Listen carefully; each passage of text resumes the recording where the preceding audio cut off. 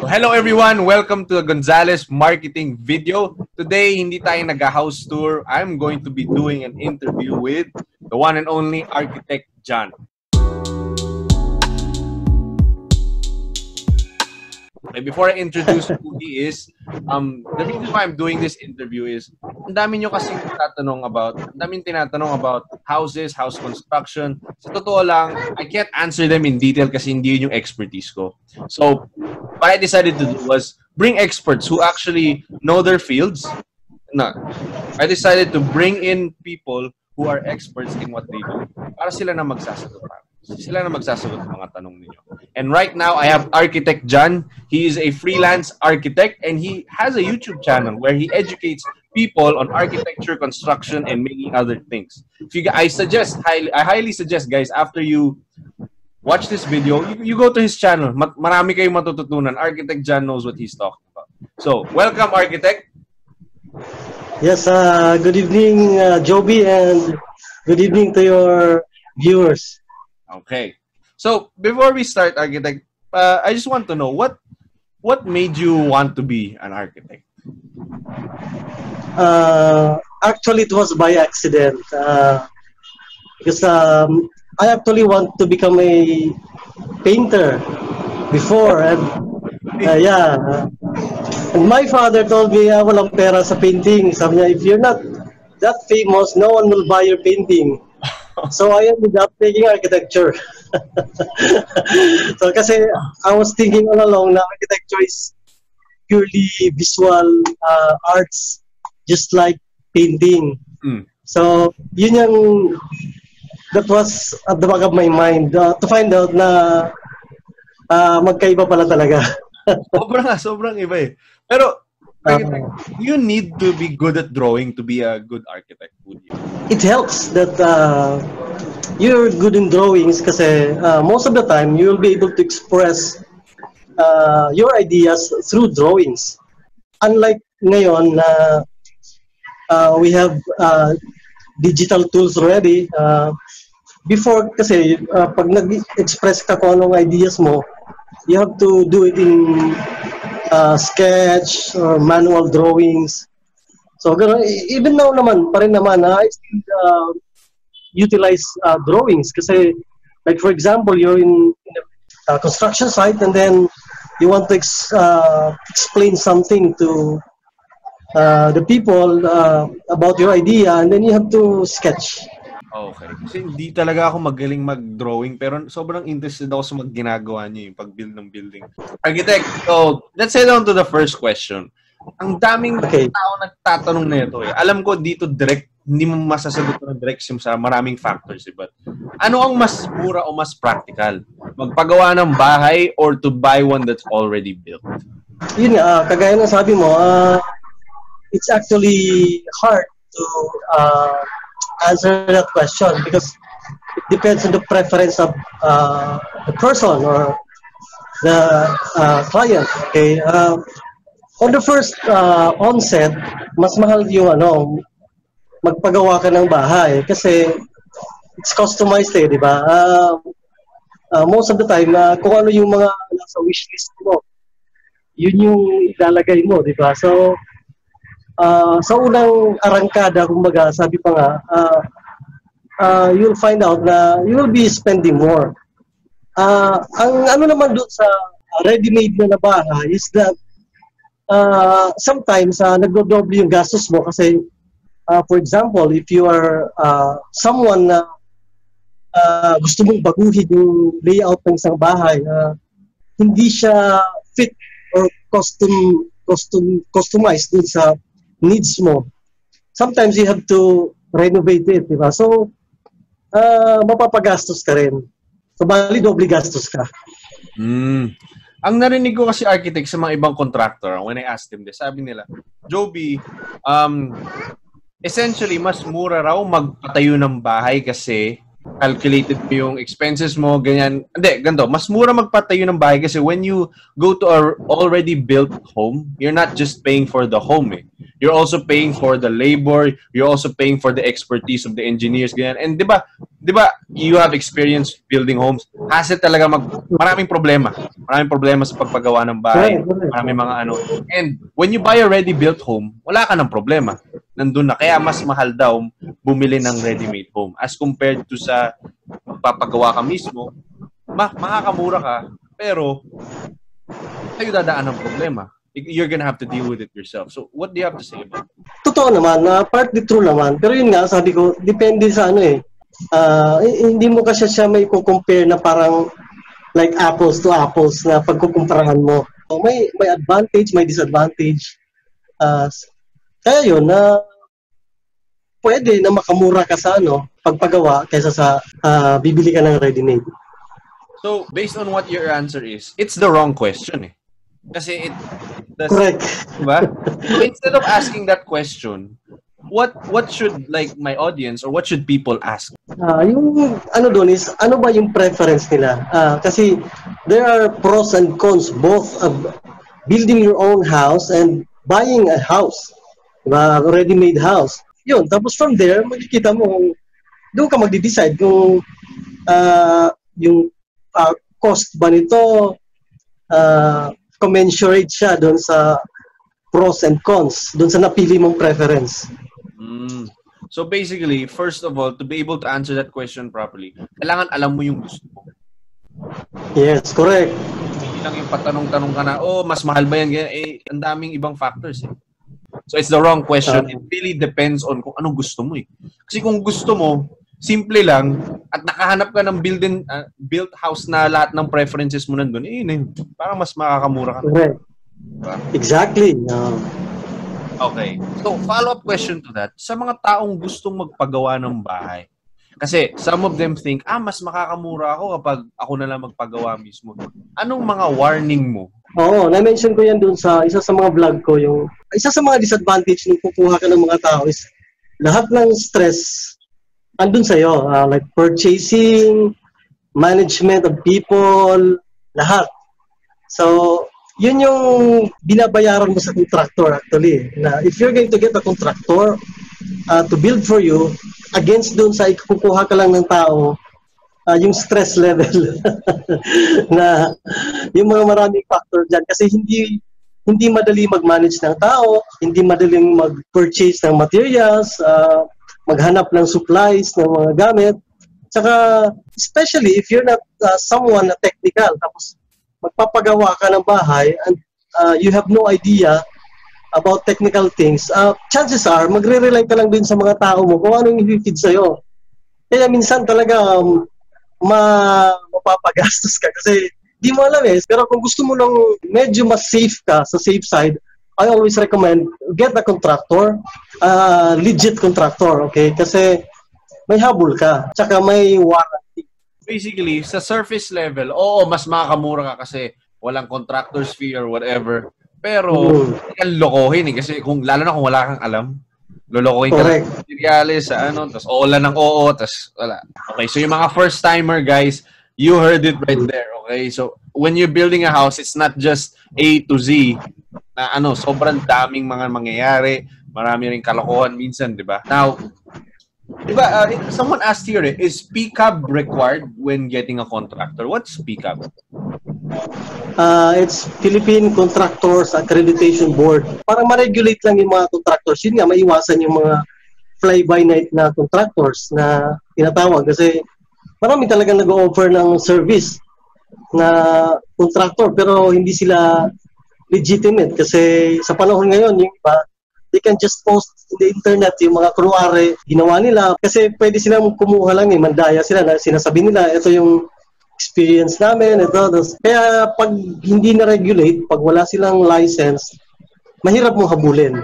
Ang lang naman doon is mahabol mo, mayroon kang may paghahawakan ka. Based on your kwentos, ang dami palang mga parang dirty side sa construction industry. Yes, it's because of there are money involved in construction. Sa totoo lang, kaya marami yung mga pumapasok sa kanyang field. It's because there's money in construction kasi sa sobrang lawak ng scope niya, pwede kasing tawag to, manipulate nung mga taong nagtitake advantage. Kaya huwag ka na magtaka na may mga nangyayari yan. So, ito, another question. How do I know if my contractor's price is too high or too low? Lalo na pag hindi mo, like it's your first time building a home. Okay, the right process kasi is that you have to get the plan from an architect. I'm not saying this just because I'm an architect. The architect is the agent of the client. Halimbawa, meron siyang plano.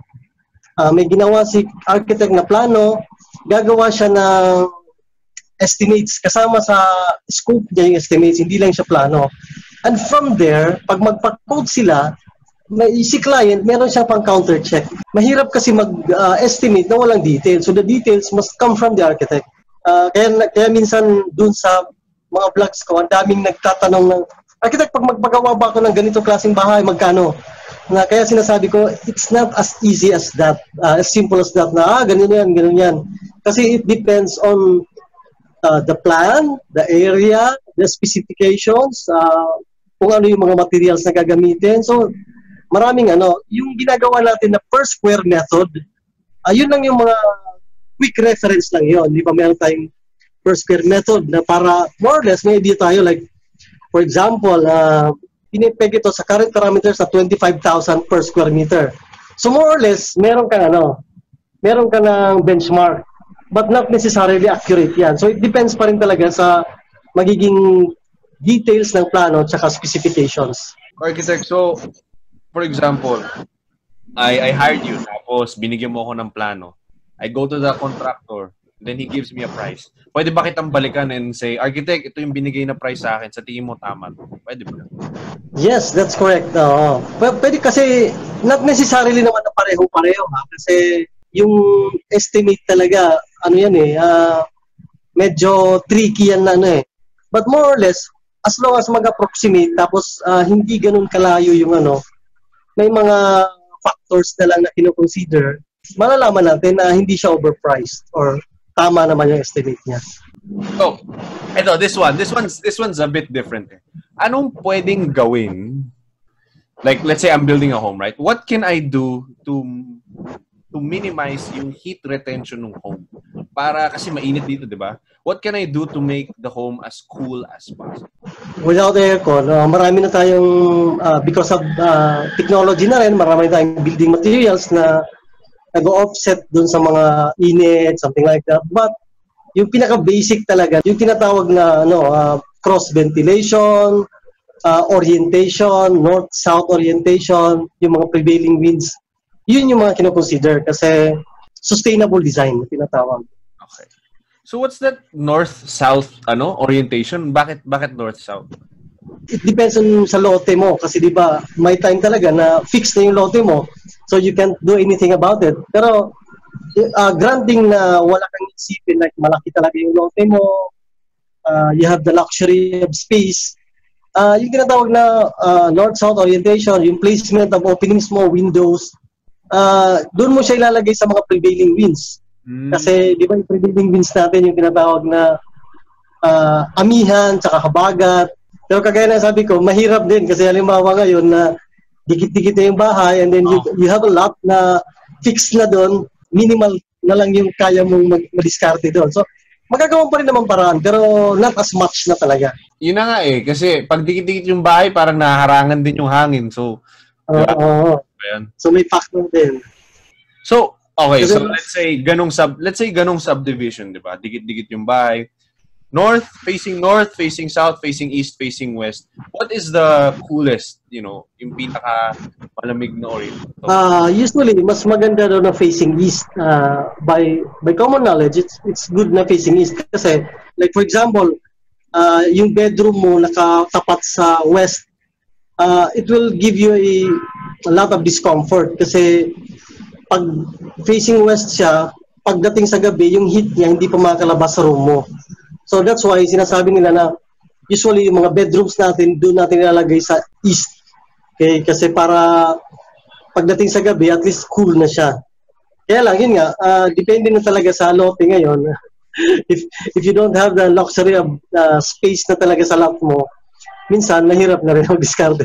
So, sabi mo, konti na lang yung diskarte kasi dikit-dikit na yung bahay. So, ano yung mga remaining na diskarte? Pwede tayong gumawa nga ng yung cross ventilation na tinatawag. Yeah, what's that? High ceilings. Cross ventilation is that, for example, in a room, meron kang large window dun sa, for example, north-south orientation yung prevailing winds, di ba? So, may window ka sa north portion ng bahay mo. Doon sa kabila naman niya, yung sa south side mo, maglagay ka ng bintana rin na usually mataas. Kasi yung heat daw goes up, di ba? So, pagpasok ng hangin doon sa window mo, iinit siya sa loob ng room mo, aakyat siya kasi yung heat umaangat eh. So pag angat niya doon sa taas, so doon lalabas yung heat. So yun yung mga tinatawag na cross ventilation. Tsaka marami pa, actually like high ceiling kasi we are tropical country tayo. Hindi sa atin ubra yung mabababa yung mga ceiling, low ceilings kasi para nga magkaroon ng better circulation. Mas maganda, mas makakapag-lessen ng heat. So guys, I'm so blessed, I'm so educated, and I'm so educated. I'm so blessed by this kasi this is not, you can't find this just from anyone. So this is one reason why you should get an architect kasi all these things, this is what architects do. This is what they know.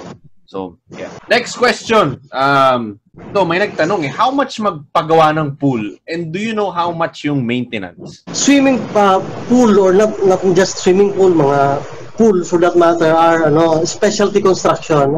From base lang sa pagkakalam ko, nag-average siya ng mga around 18,000 per square meter.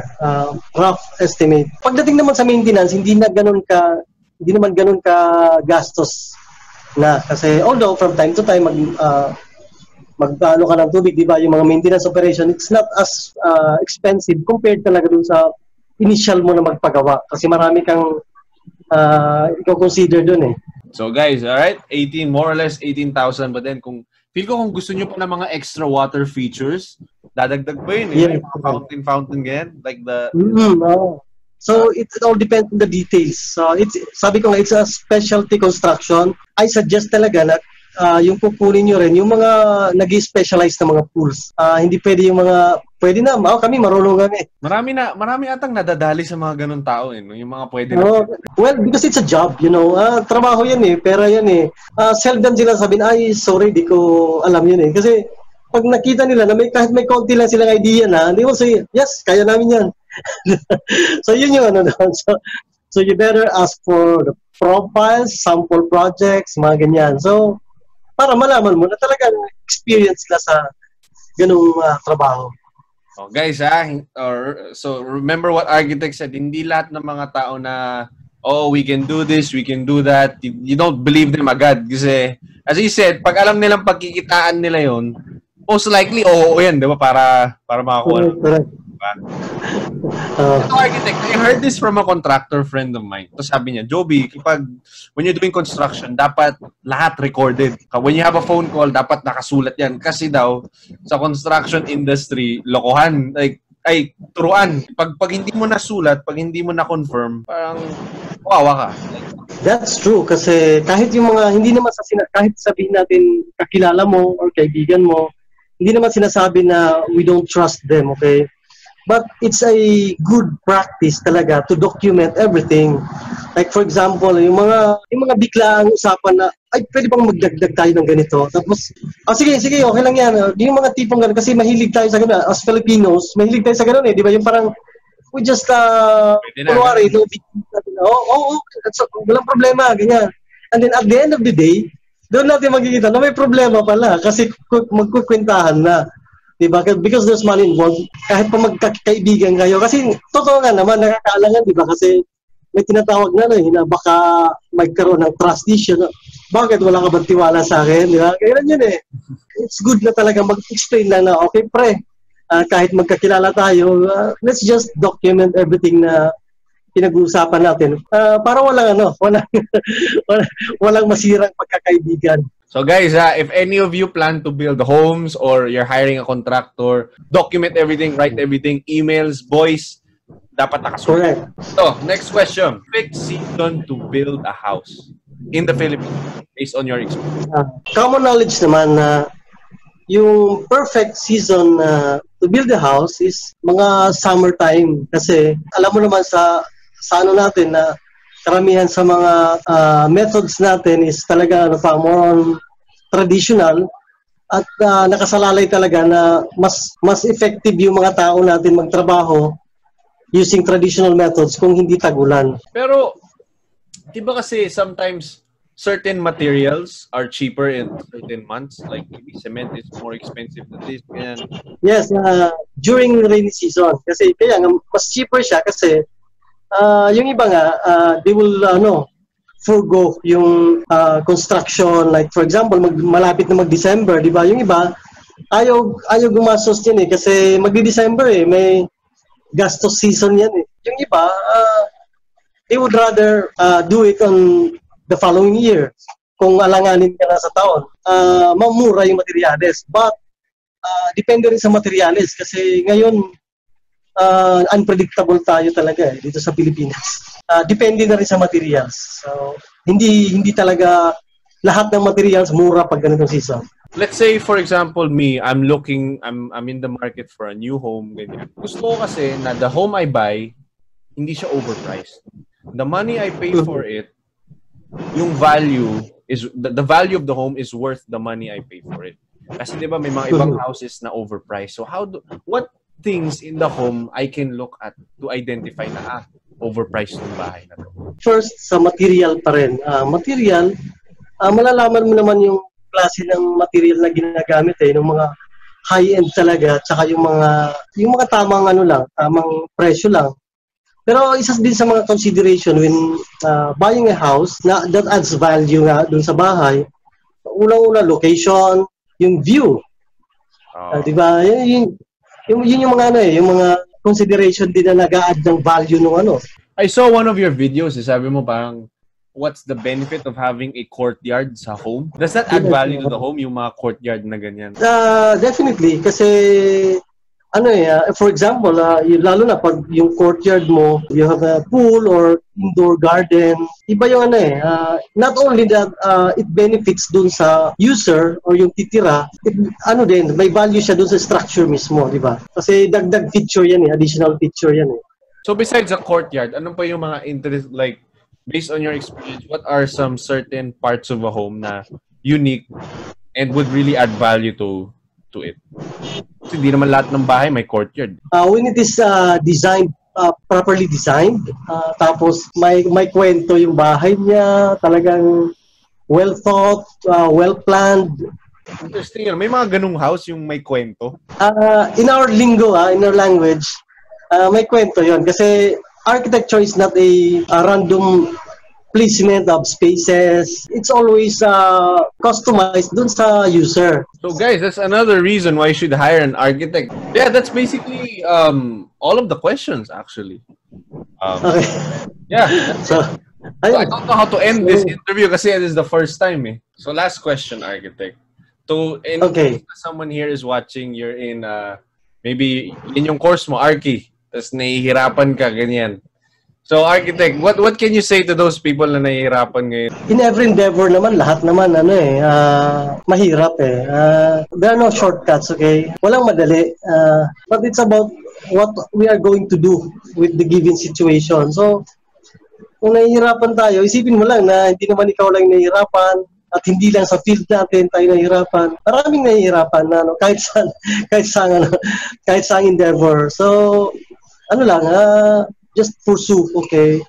Basta laban lang. So guys, basically, pag kayo nahihirapan sa college, hindi lang kayo nahihirapan, lahat kami nahihirapan. So just keep going.